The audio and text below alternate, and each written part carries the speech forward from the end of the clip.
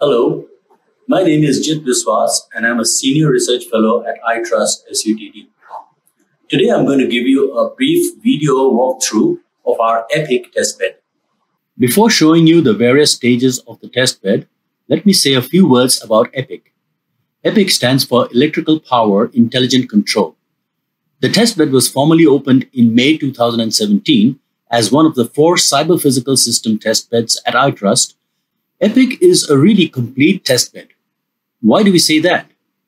It is because in EPIC we find all the essential components that comprise operational technology and information technology that may be found in typical electrical substations. The EPIC testbed was set up for the purpose of enabling cybersecurity researchers to conduct experiments and to assess the effectiveness of new defense mechanisms on cyber-physical systems for electrical power stations. Now let me give you a walkthrough tour of the EPIC testbed. We will begin at one end of the testbed. In the corner, we have a set of 11 AMI meters. AMI means Advanced Metering Infrastructure, which is a standard that was recently introduced in Singapore and is in fact being used to measure power consumptions in our homes.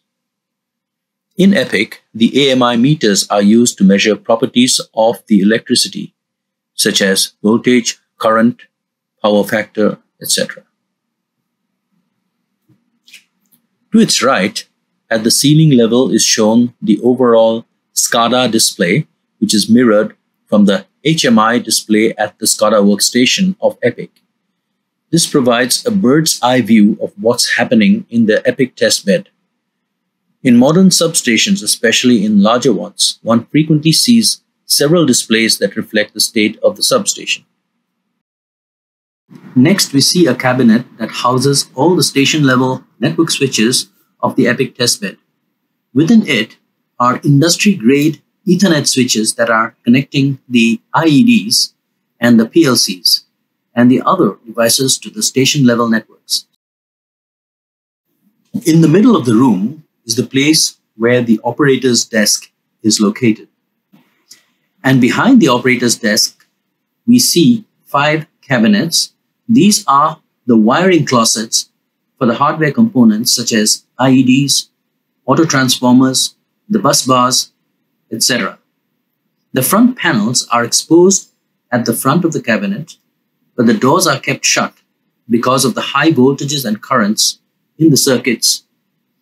Control is effected from the front panels that are shown on the cabinet itself and also using software commands over the network.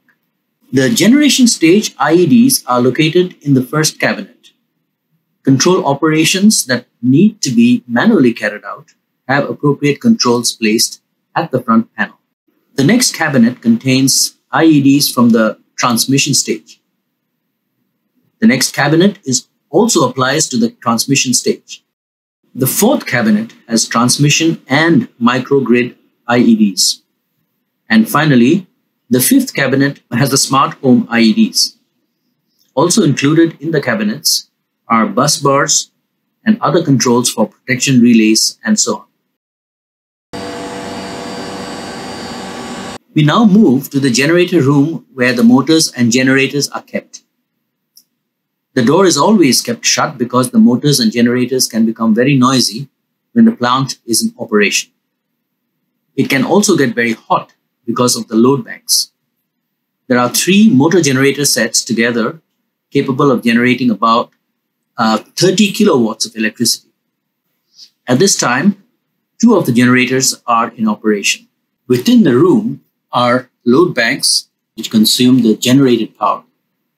Since the load banks generate a lot of heat while in operation, a powerful exhaust is used to remove the hot air via aluminum-clad ducts which may be seen. 2 types of load banks are present, the critical loads and the non-critical loads. Critical loads represent critical buildings and services which must always be in operation 24/7, such as hospitals, etc. Non-critical loads are sporadic loads that represent the daily demand of electricity that may come from homes, offices, etc. It is possible to vary the resistance, capacitance, and the inductance of the loads. In this room are also housed the batteries that belong to the energy storage system, or ESS. The batteries are rectangular objects on top of a rack at the far end. The batteries perform the function of storage and replenishing energy whenever needed. Another very important part of the EPIC generation stage consists of the variable speed drives, or VSDs, which are the red-colored objects in the middle. Variable speed drives are used to control the speed of the motors, thereby varying the power generated by the generators. At this time, the VSDs are configured to keep the motors at a fixed speed of 1500 revolutions per minute. The microgrid stage consists of photovoltaic cells which are located at the rooftop of SUTD. Together, the PV cells or photovoltaic cells can generate up to 34 kilowatts of power on a sunny day. The power from the PVs are stored in the batteries of the ESS and also fed into the smart home stage to meet the demand. However, before being fed into the demand stage, the power must be converted from DC to AC, and this is done by the inverters shown here. Inverters are also used to convert energy stored in the batteries to AC before supplying the energy to meet the demand.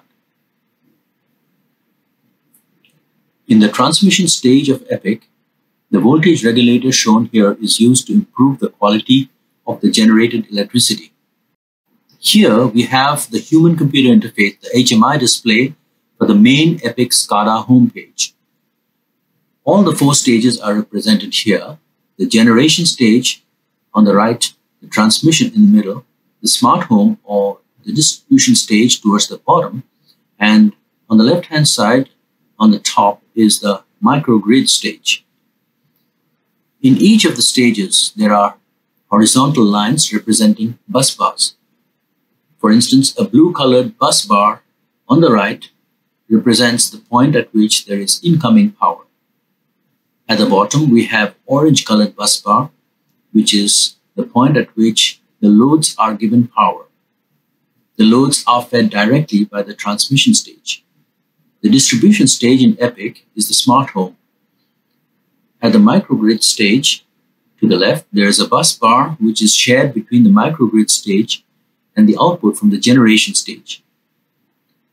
Let us now go into each stage one by one. Here we show the generation stage. Generation of electricity takes place through 3 motor generator sets. The ones on the bottom are representative of bulk power generation that takes place typically in large generators for cities and townships. The third generator is the one that's representative of a locally generated power supply that occurs within the distribution stage. Such locally generated power is then fed back into the grid. The 2 circular objects on the power line in the single line diagram are current transformers. These bring down high currents in the test bed. In this stage, we show EPIC's transmission stage. Here we have a voltage regulator, the purpose of which is to condition the quality of the electricity that is generated by the generation stage.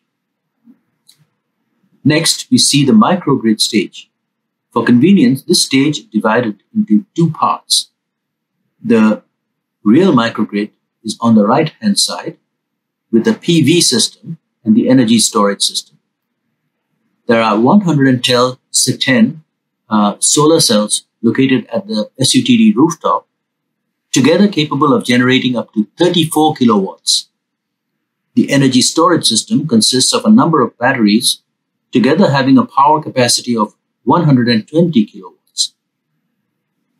At the left-hand side, we have the output of the motor and generator stage, which actually belongs to the generation stage. Both sides are supplying electricity to meet the same demand, which comes from the smart home or distribution load.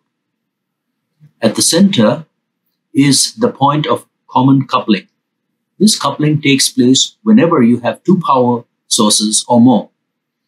Here we have power coming from the main grid and generation stage, and on the other side power generated at the microgrid.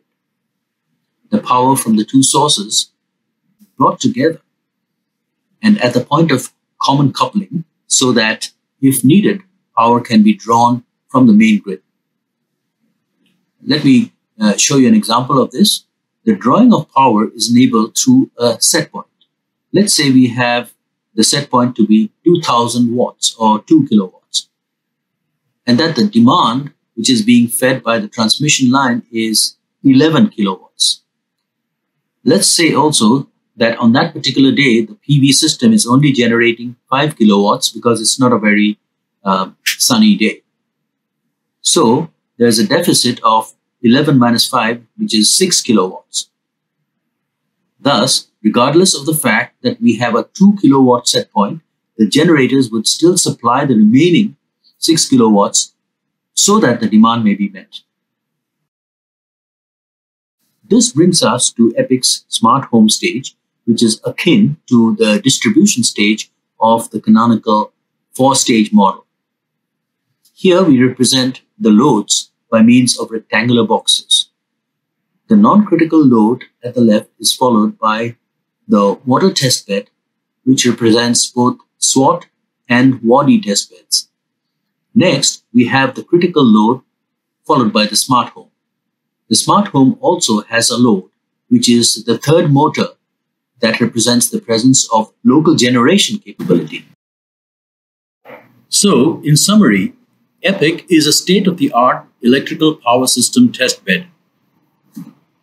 It's ideally suited for testing cybersecurity of electrical power systems in order to assess their vulnerabilities. And it comprises typical electrical substation equipment.